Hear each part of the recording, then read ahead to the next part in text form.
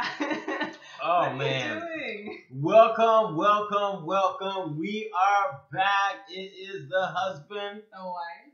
the issues. Yes, it is a new year. I know we are so late, but we got a lot of updates, got a lot of catching up to do, We do. a lot of apologizing to do. So I will let my wife get into the rules. Yes, so new year, new season. New me. New me. New me. New us. New us. So the rules are as they always are though. They have the same rules. Hasn't changed. We want you to be engaged. We want you to give those hearts. We want to share with your followers, share with your friends. Yes. We want to keep it positive, inspiring, intelligent dialogue. Yes, we do. We And want to keep going. and we want to give out hearts. Why do we want to give out hearts? Hearts are free. Hearts show are love. free. They Show show love. appreciation. So They show today's topic is, well, first of all, I am RTM, and you can find me on Twitter at Muslims with an S love LUV Jesus. Yes, and I am Akila, aka the wife. You can find me on Twitter, Instagram, whatever, at Axiom Mary Posta. So I'm gonna put the words in the video. Yes, and like our YouTube channel, subscribe, the husband, the wife, the issue, and also check out our website, TheHusbandTheWife.com. thehusbandthewife.com. Everyone should have received a newsletter from us welcoming for the new year. As we try to shout out a black business, and we're going to do a better job at that. Our schedules have been crazy. So first, we want to talk about today's topic. My topic is relationship goals 2016 to wife her or not. What? Yeah, I thought that was pretty cool. And mine is relationship goals. You know, we see a lot of people on social media posting up pictures of, this could be us, but, she playing or whatever. So we want to talk about, relationship goals and what real goals are and not just, Yes, taking a picture. We definitely, because this year we started out the year, we've been gone because my wife went away to see her family in Washington, D.C., but by the grace of God, she is back. Thank you, alaikum salam. Appreciate you tuning in. Thank you that you love the show. We hope to keep going. This year is this first episode of season 2, and where we're gonna turn up the topics. We're just gonna keep it real, get into the real hardcore issues with us, the things that we go through, how we can help what we go through, and just just keeping it real and keeping it open and keeping it funky in the 2016. So Right, exactly. So she was gone for the last 2 weeks. I went 16 days without my wife, and it was a boy. Let me tell you, that was the longest 16 days ever. But I held it down because she came home to a nice, clean home that smelled pretty good. Yeah. Yeah. You did a great job while I was gone. When she got in, I turned off my cell phone. So you should know what that meant. Yeah, that's right. Cell phones were off. So I started out my 2016 a little late, but I started out with a bang. So, relationship goals, Akila. Why would couples have them? Are they even important? Do we have any relationship goals? Well, I think that having goals for anything is important, and especially once where your marriage or your relationship is important, because a relationship isn't just a moment. A lot of times when you first get into a relationship, you're all in love with the person and you think the person is really great, but you have to do things to keep your love alive. So it's good to have goals, and I would say, yeah, we do have some. Yes, while at work, I do for self, and then I also do a little things on the side. So I decided to write my goals out for the 2016. So it was great. Thank you. Yes, welcome back. Also, yes, shout out to Brother Hannibal. He also has a show Saturday at 8 p.m. with him and his brother. It's a beautiful show. I saw 5 minutes of it. I want to tune in, so I want to shout out Brother Hannibal. If you all can, follow him and check out his show on Sundays. on Sundays. My bad. Sundays at 8 p.m. Brother Hannibal is doing this thing with his brother. I have some goals, and I'm gonna let my wife do a little bit of talking because I'm gonna go and get my relationship goals and come right back. So I'm gonna let my wife talk about her goals, what she got. I'll be right back. Where are my goals at? They're right there on the table. I would definitely say that I have some goals as well, and that it's just really important to. He's looking for the goals now, but they're really important to have. Like I said before, to have the things that you want to do, whether it be going out on dates or having communication goals on how to speak to your spouse or the person you're in a relationship with. I'm back, and these are my relationship goals. I have 10 of them. I'm going to get into some of them. They may say, "Why would you tell people your goals?" Well, it's not like you can discourage me from accomplishing them because I'm already determined to get them done. By the way, these are my goals, not yours. So you can say what you want to say. That's why I tell people. They say you should. Some people say you shouldn't tell people your goals. I disagree. I say tell them. Just know that they can't discourage them. You know, as long as your mind is made up. So my first relationship goal as the husband, listen more to Akila, my wife, without always jumping to conclusions or cutting her off. How you feel about that one? Well, I thought that was a good communication goal, and I think that's something that we share both ways because both of us are very, I would say, intellectual people. So we try to think things through and say things, and we can. I know for me, just speaking on myself, I can be so analytical sometimes that I'm trying to come up with the right thing. So sometimes if our team says something and I'm like, wait, I would never do it like that, I have a tendency to kind of jump in and not let him finish. So I think that's a really good goal. Yeah, I think that's a big goal. Communication. People say, I don't care if you've been married 20 plus years. I've seen some married couples, 20 plus years of marriage, and they still are struggling to communicate. Now, of course, there's probably a lot more that kept them together, but communication is huge. And I think that's probably one of the biggest things that since we've been married, because I know when we were courting, that was something that we talked about a lot, that we really wanted to communicate properly together. And I think that a lot of times you will see people who are married and they just kind of let stuff go. Like, they're just like, oh, that's just him, or that's just her. They're just going to be themselves. But they never really deal with it. They sweep it under the rug. And I think that you can have a much better, happier marriage if you took the time to communicate more. I mean, everybody does things differently, but I know just from what I've seen, I wanted to have a different type of marriage than just seeing the people who just kind of sweep things under the rug and things like that. Exactly. I mean, even as a man, I'm still learning to communicate my feelings, how I feel to my wife. So that's why I want to start out to go with listening more to my wife. My second goal is to dedicate some day of the week, preferably Friday, to a date night. How you feel about that one? Well, I think it's a great goal because, like I was saying before, you have to keep it exciting. Your marriage or any relationship, really, you have to keep doing the things that made you fall in love and like with the person. Welcome, Dr. Barry. Thank you for joining on. What we're doing is we're going over relationship goals. I literally have 10 relationship goals, and we're going to go over them. I'm going to ask my wife how she feel about them, and we encourage couples to write down goals and make it happen. So that's what we're doing. My third goal, each morning, make Fajr prayer with my wife. How do you feel about that goal? Each morning. Now, Fajr prayer starts at 5 o'clock in the morning.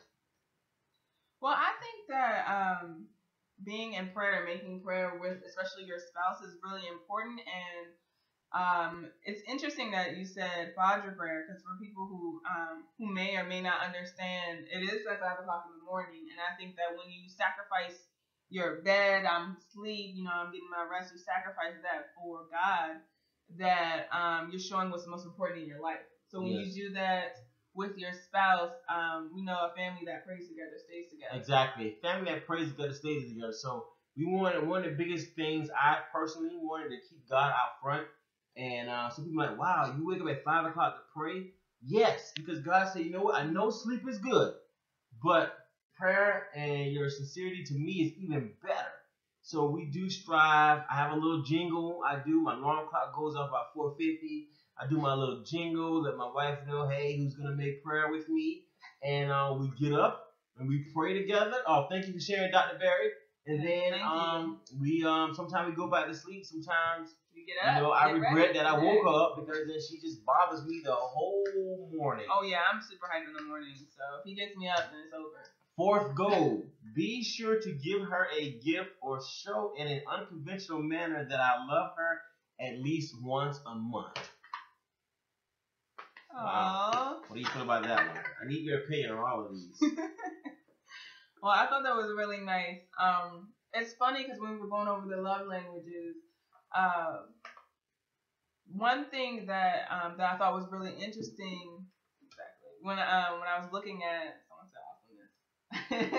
when I was looking at the love languages, it talks about how all the languages are important, and you have one that's specifically, I know for me, my love language is touch. I also like quality time, but I mean, as a woman, I still love gifts. So. Yes. So now they say studies show that if you write it out and never look at it, you're still 75% more likely to accomplish 75% of your goals without even looking at it. So I always take the time every year to write down my goal. My next goal for my marriage goal: base no decision on emotion, apologize when wrong, and be humble if I'm found to be correct. We all know as men, there's no such thing as a man winning the. Is there such thing as a man winning the conversation, the argument? Is there such thing? Well, my husband doesn't believe that there's such thing. Yeah, because women will always find a way to show that they are actually right in the conversation. This is what I'm learning now, that a woman, no matter what disagreement you have, you as a man is never wrong. You're never right. You're never right. She's gonna find something to flip it on you, and now it's on you now. So is that what I do? That's what women do. Oh, okay. So if you see how you try to clean that up? That's what the women do. See how she tried to flip it on me and bring it back on me? Well. So imagine the conversations we go through. See, happy Mr. wife. Barry said, "Nah, that's why they say happy wife, happy life." That's true. You know what? But you know what? Men try so hard. We spend most of our life trying to make women happy, which you can never do. That's why men die quicker than women. No. That's why the lifespan of men is shorter. See, I can't let you spread this. No, it's actually been proven that men. See, that's a lot. Exactly. That men who are married live longer than men who are single and happier. Probably about 2 years. No, it's way longer. Oh my goodness! Now I wish I would have got the statistic. But see, it's actually not true what you just said. Men are actually more productive, more happy. Well, I just gotta teach, brother, teach. so we Brother Hannibal, you're fired. I think all my married brothers can contest to that. Hey. Okay, let's wait till you're. Hey, it is what it is. But all right, keep going. Even when we're right, even when I'm right, I'm going to humble myself and not rub it in her face because I'm just asking to be in the wrong. He does a pretty good job of that. He doesn't just say me. So my next goal, my next goal says it is we and not I or her against me. And this is something I had to learn early on, that it's not me versus her. It is actually we. So it's to really embed this philosophy in myself, I wrote it down on my goal. So my goal is to remind myself that it is we, not I or her against me. What do you think about that?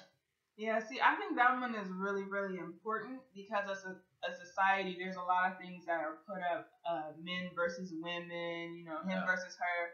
And you have to realize that in your marriage, that when you have a disagreement or an argument or whatever, this friction between y'all, that it's not about I'm right and you're wrong, I'm going to win or you're going to win. Because if you do I'm going to win or you're going to win, somebody has to lose. And you don't want your spouse to always feel like they're losing all the time with you. It really should be based on what's best for us. Not what's best for me or what's best for him, but what's best for us to do as a couple moving forward. And when you remember that, it's a lot easier to bring your, grievances or your points to the conversation without feeling like, I have to win this all the time. That was it. The best show to watch while sitting in traffic. Well, wherever you are sitting, thank you for tuning in and watching us. My next goal is get a daily kiss from Akila. Now, why did I put that down? Well, I love kisses. So what better goal to reward myself than to say, hey, I'm going to try to get a daily kiss from my wife every day. What do you think about that goal? Well, I thought that was very clever because you didn't say give your wife a kiss. You said you're going to get one from her, meaning that you have to do something in order to make that happen. Yeah. So I thought that was actually really nice. I know for me, one thing that I always kind of really admired about my husband, something that got me, is that he would say, you know, I do little things just to make you smile. And I always thought that was really nice. So when I saw that, I was like, oh. I should write a scope for brothers. I'm gonna have another scope. How to get your girl to smile? You know, hey, you know, have a few tips for left in the player closet. You know, my next goal: take at least one road trip or flight somewhere with Akila this year. I love to travel, and I think I'm gonna propose to my wife. Thank you, sir. Oh well, no, all praise is due to God. Whatever inspiration we get from here, all the credit goes to God. So if you was inspired, do that. So these are our marriage goals. Well, goals I wrote down for myself to make myself better in the marriage. We love to travel. As you know, Natalie Cole died before even seeing the new year. Savior's Day doesn't count, right? Yes, exactly. Savior's Day doesn't count. That's just a regular travel place. Yes. So life is not guaranteed, and we get so caught up in bills, rent. Not saying to neglect those things, but in the true scheme of life, those things do not truly, honestly matter. So you gotta take some time and step out on the dreams and just do something. Yeah, you may, just do it. Why not? You only get one life. And I even had a friend we had died this year. So I mean, car accident. You could be here today, gone today. So I told myself at least once a year, if not more, at least do a road trip with the wife, and because we both love to travel. Yeah. So, God willing, we have a trip to South America planned in March.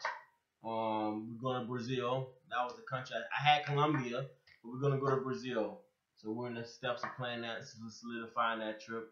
God willing. Yeah. Peace to our family from Las Vegas. I saw you. Yes, peace to our family from Las Vegas.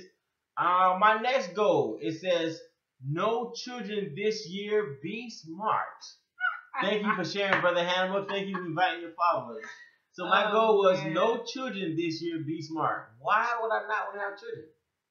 Well, the Honorable Minister Louis Farrakhan actually teaches that when you get married, that you should give yourself about 2 years because you're still getting to know your partner, your spouse. And it's funny because now it seems like all of a sudden once you got married, everybody's like, okay, so when the baby's coming?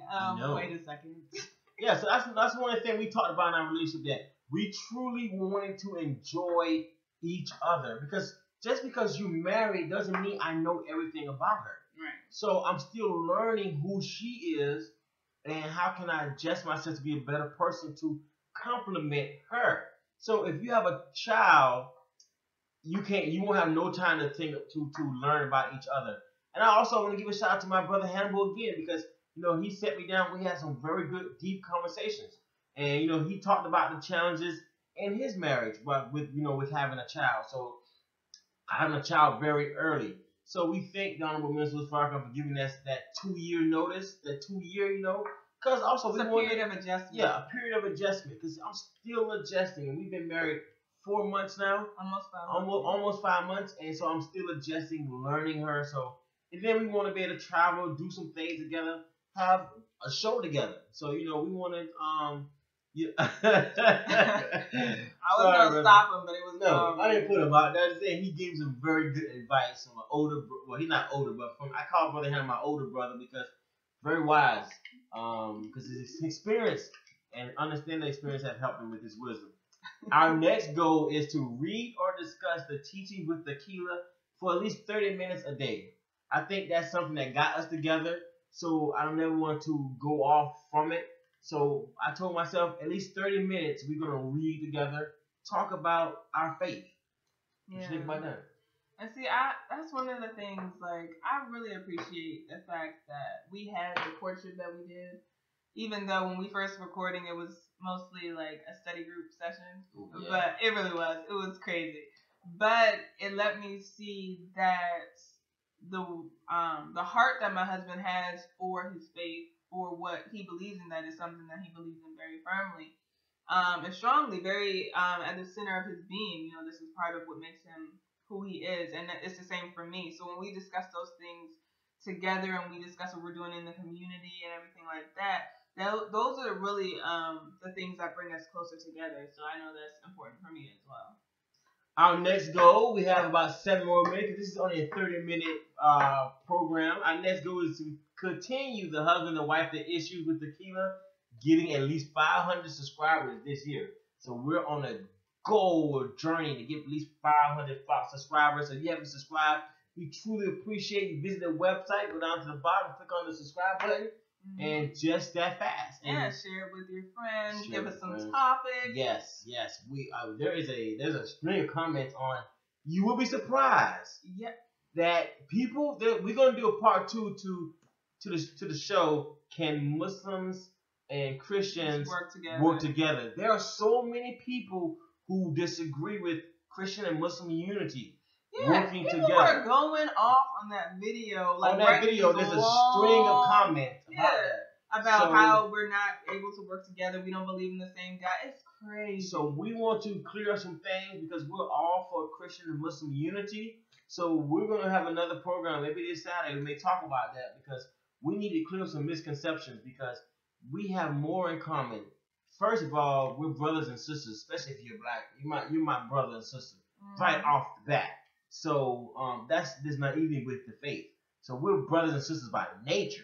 So we want to talk about that. And then the last goal is never use the words I can't. That should not be in the vocabulary of a person who believes in God. No matter what name you may call him, there's only one. So my last goal on all my sheets, because I have business goals, spiritual goals, is never use the words I can't.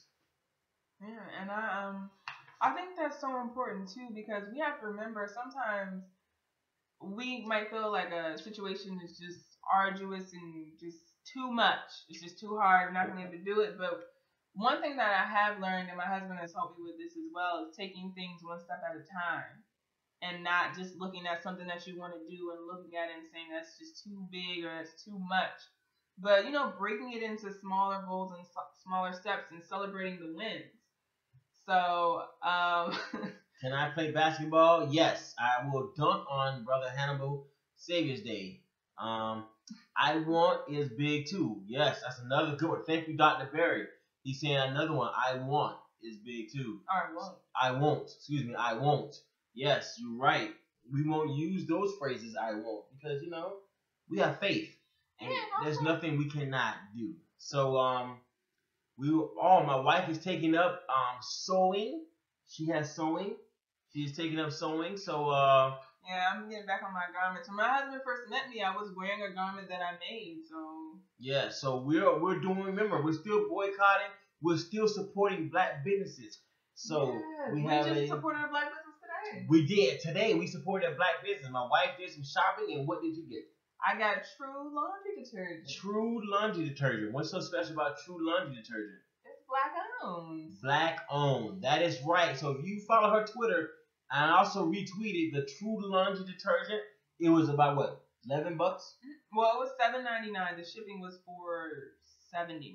Yeah, so $11. Yes, it's in a purple bottle. So we could have went to Walmart and got stuff for $11, but instead, you know what? We ordered online, and we're gonna get it sent to the house.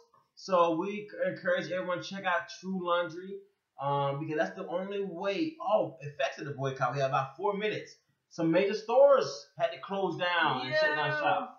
Crazy. Macy's, Finish Line. What were some of the other ones? Macy's, Finish Line. There's only a couple stores. They had to do some cutbacks because Macy's shut down 40 stores. Yeah, Macy's shut down 40 stores. They were so 35,000 employees lost their jobs. They were so counting on us to target. They were so counting on us at the holidays to get those extra push, that extra money that we held our dollars. And then we spent more money with black businesses. Mm-hmm. I'm starting to see an increase in articles about the increase in production of black businesses. So especially in Texas, the one hair business had 100% business increase, 100% increase in business. So guess what that does? That means they can hire another black person because Black businesses are the second largest employer of black people after the government sector. Yes. So that's right. Wow. So there you go. After the government sector, black businesses are the second largest employer of black people. Knowledge dart. Knowledge dart. Knowledge dart. Thank you. Thank Up you. with Jesus, down with So Santa. yes. So it's up with Jesus, down with Santa, and that's what it's all about. We have about 2 minutes left. Any announcements, Akilah? Well, we already said our black business, so we can support True Laundry Detergent. Everybody needs to wash their clothes, so no excuses. And it's reasonably priced, and what I've heard is it smells good, it feels good, the clothes are clean, they don't use any animal byproducts. It's good for sensitive skin and all of these great things I've heard. And I know I have sensitive skin, so I'm looking forward to this black-owned, black excellence. Black excellence. True That's Laundry right. Detergent. So I feel so good going out.